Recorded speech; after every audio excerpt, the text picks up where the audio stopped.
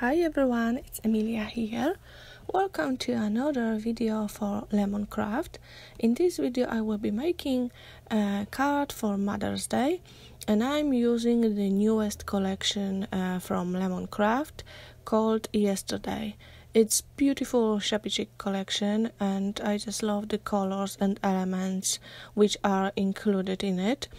And as you can see on the screen now, I'll be using the papers in mint and white color and some elements which I'm going to cut out from those sheets.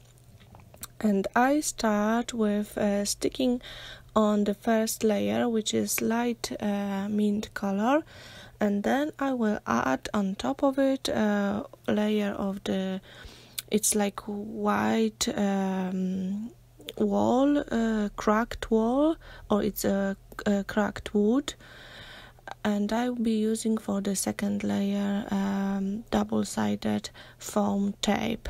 You can also use the foam pads or piece of cardboard, just anything to add dimension between those two layers. And as you can see, I have cut out few squares and I'm going to have them on my back of my composition. And now I'm just choosing which one I want to use, and I've got them in similar colors in mint, white and light beige. And also around the card I have all those elements which I cut out of the vintage time sheets, and I have also one Famiran flower and piece of chipboard twigs, chipboard leaves. If you have any chipboards at home, that'll be fine. Just something delicate I would use here. My card is very romantic, delicate, completely in my style, and I think perfect for any mom or grandmother, or actually for any lady. So it doesn't need to be a Mother's Day card, it could be a birthday card or card for someone special.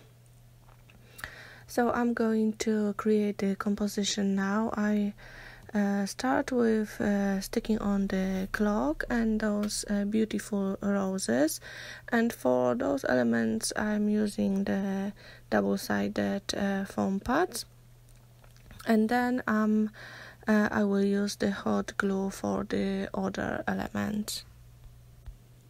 I must say I'm in love with this collection. It can be used in so many projects. It's very delicate, very shabby, perfect for weddings as well, and it's got really beautiful elements to cut out. I love those elements recently. I use not many dies, but those elements and chipboard elements mostly.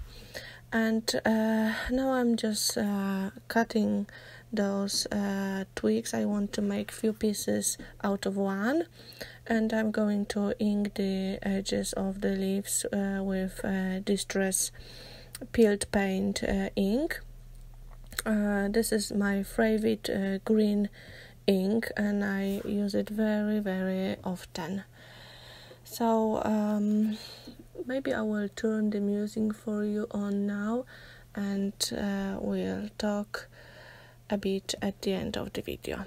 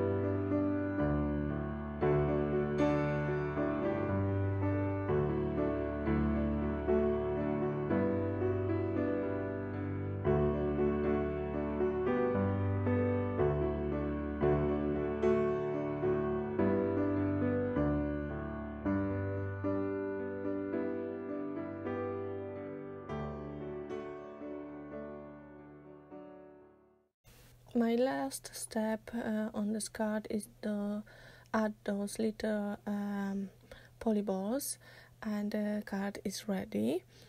I hope you like it, and I hope I could inspire you to create similar card. And I want to invite you to visit Lemoncraft blog. There is lots of beautiful inspiration, and also subscribe to my YouTube channel. Thank you very much for watching. Bye bye.